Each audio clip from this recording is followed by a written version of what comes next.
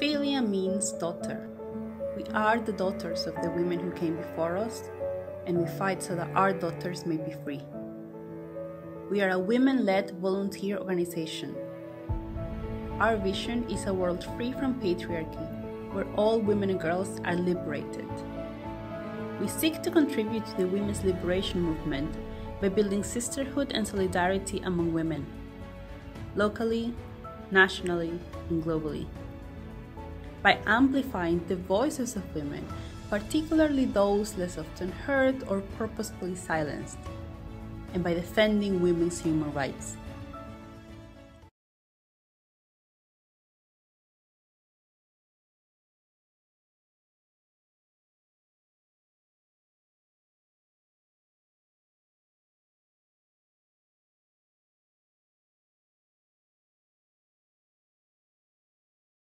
Hello, dear visitors. Thank you for coming to the second part of the FiLiA webinar, Sex Trade Survivors Demanding the Global Change. I am Luba Fine from FiLiA. 13 exited survivors from 12 different countries are participating in this webinar. And I will introduce our last speaker for today. Thank you for coming to us, Alice Johnson. Alice Johnson from Michigan in the US. She is a survivor of child abduction, human trafficking, and sexual exploitation. She was trapped in the sex trade for 17 years. After years of recovery and activism, she collected a wealth of knowledge based on hard-won experience. Alice Johnson is a human trafficking advocate at Neighborhood Legal Services in Michigan that offer free legal assistance and community resources for housing and trauma support. She is an author and creator of the project Out of the Darkness, Who I Am Now, a Survivor's Story. She performs and plans survivor-led workshops and mentorship programs. Another project where Alice is involved is the Strive to Thrive, a jail diversion program in Detroit. This is a community service outreach to the exploited and trafficked persons. This program offers specialized services through the court, such as case management, survivor support groups, and mentoring. Alice is an expert speaker on human trafficking and sexual exploitation topics.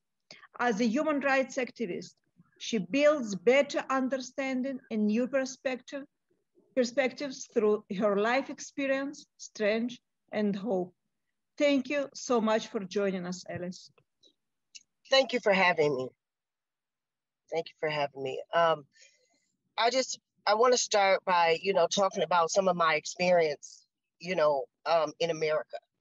And as a young girl, I was being trafficked in America and trafficked all over America, not just in one city, not just in one state, but state to state to state. And when I was a minor, I was in places that were disguised as massage parlors, brothels, strip clubs, and men would come in and buy me with credit cards. And I was not allowed to go outside, to go shopping, to have relationships. I wasn't even allowed to speak to, certain women. I wasn't allowed to go to school. My human rights were taken. My basic rights were taken. And I had no one to advocate for me.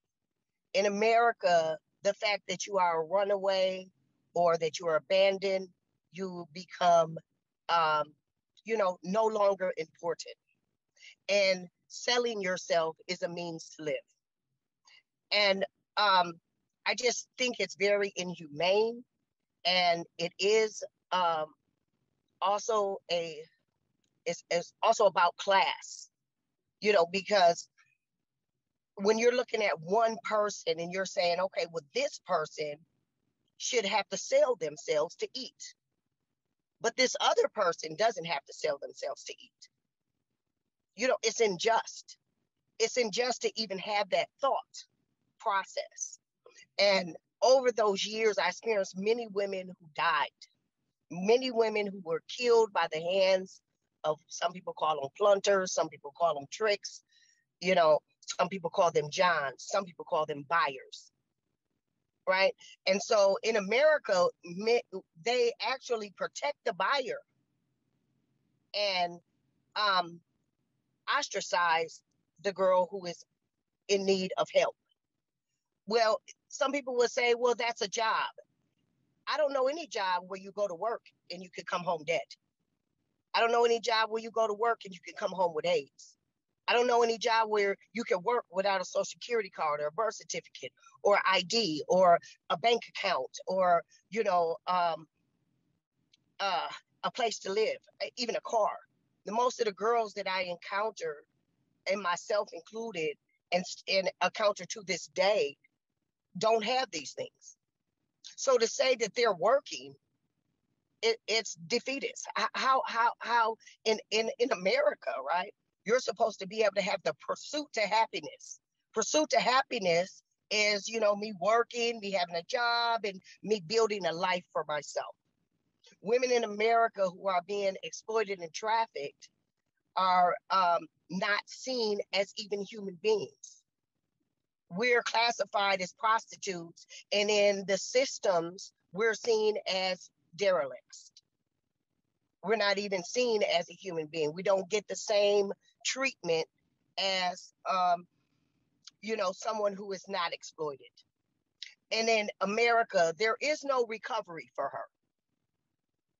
There's no system or no type of organizations and things, not enough. They're just now starting to catch on in some states. And but there's no systems designed to help them. The only systems are out there is once you're a prostitute, that's it. You die there. And one of the reasons why I became a martyr and why I wrote my book and why I became public, it was very challenging for me because I had been in recovery and I had changed my life and I was working with women. And, you know, my family was like, why would you write this book? Why would you tell people this? Why would you put yourself out there? If you never told anybody, no one would know. But I know. And somebody else is taking my place. The fact that I was 12 years old, 2 weeks, I had just turned 12 years old. 2 weeks before my 12th birthday, I was initiated into a life of prostitution. 25 cars lined up around the corner when they set me on the street. Black men, white men, Mexican, all races. I knew my life was over, but I didn't know what was about to happen. I didn't know the extent of how it was over, how my soul would be ripped from me, my values, my morals, everything that I had ever stood on and been taught. And it baffles me that in America, they think that just because you might be a runaway or abandoned or in poverty, that you don't have hopes, that you don't have dreams, that you want to grow up and be a prostitute. Oh yeah, that's what I want to do. No. You know, and I remember being locked up in juveniles and jails and institutions across the country where I was ostracized from other children because I was seen as a prostitute. I was at, you know, at my workplace just not recently, and one of my supervisors asked me about a case that I got back in '87. And I had to remind him, first of all, in '87, I was 17 years old. You know, even today, people will bring up my past.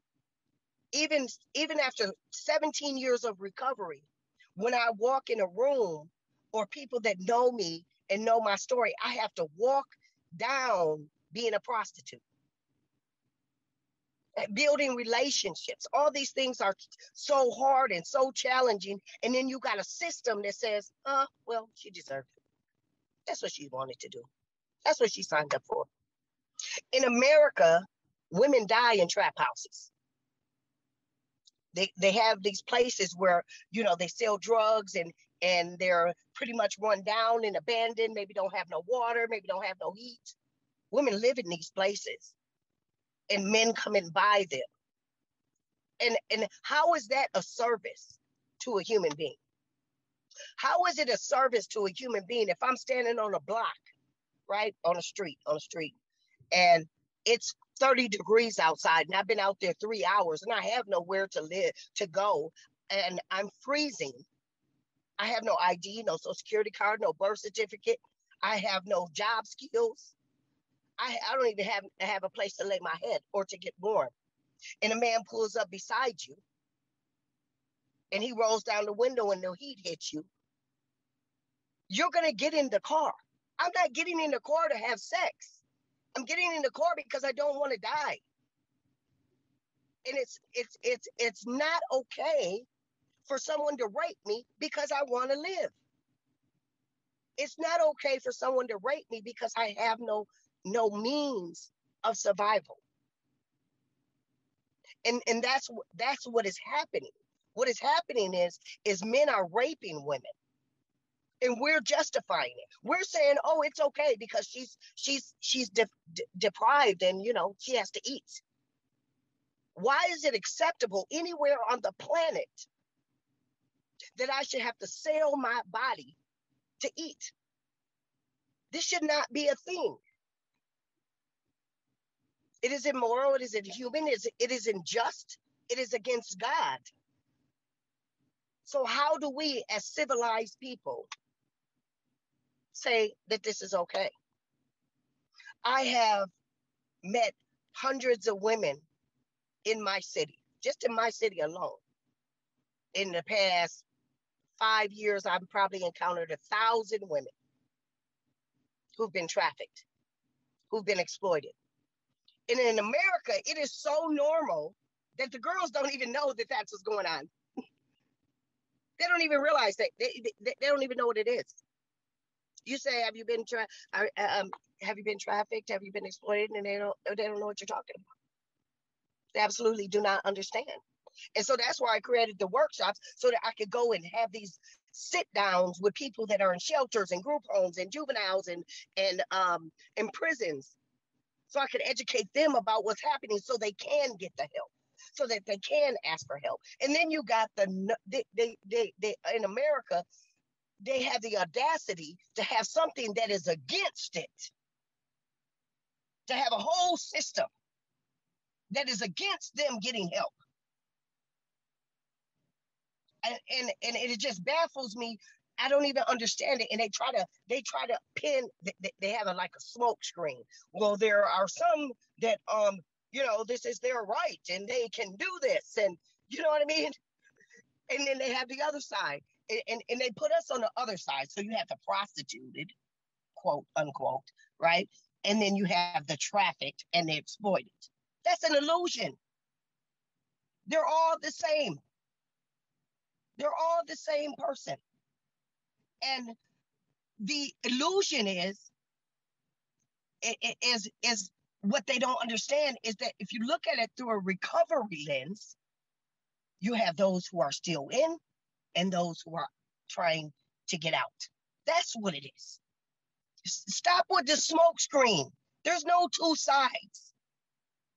We need to figure out ways and means for them to exit. We need to have enough grace to create a space of a way out.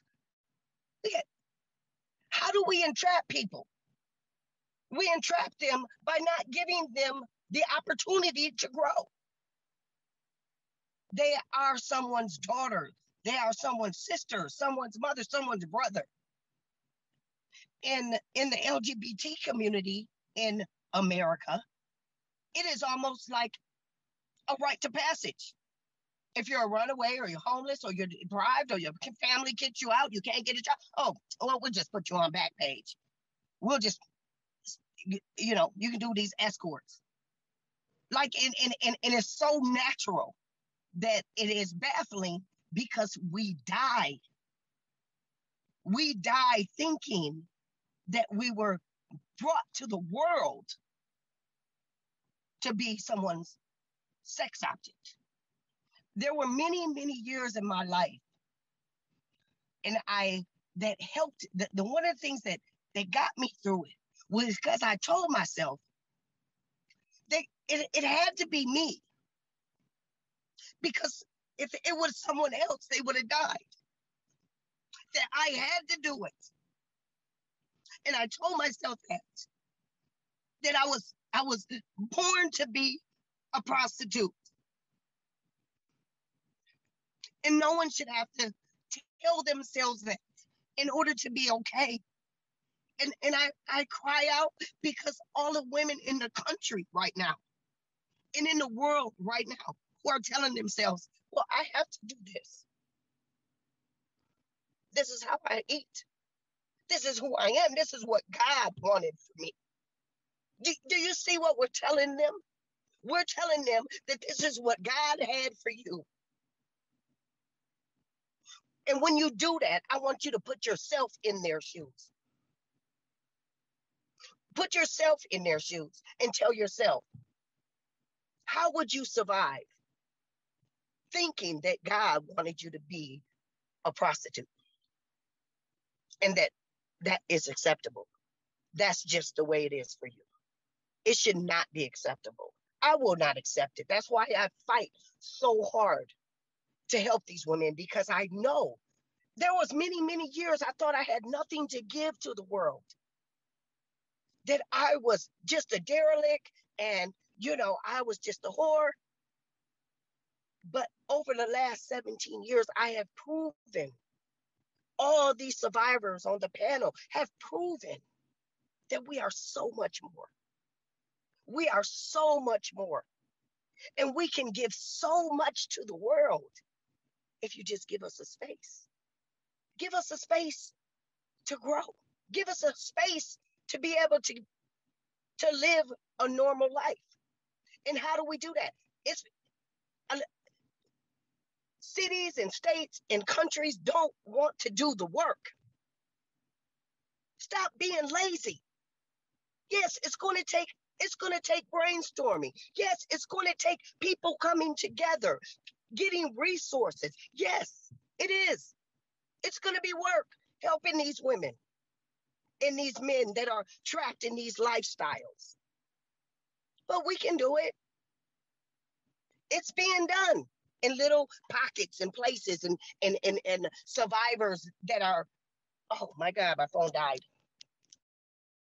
Yeah, Alice's phone died or something. She ran out of her battery.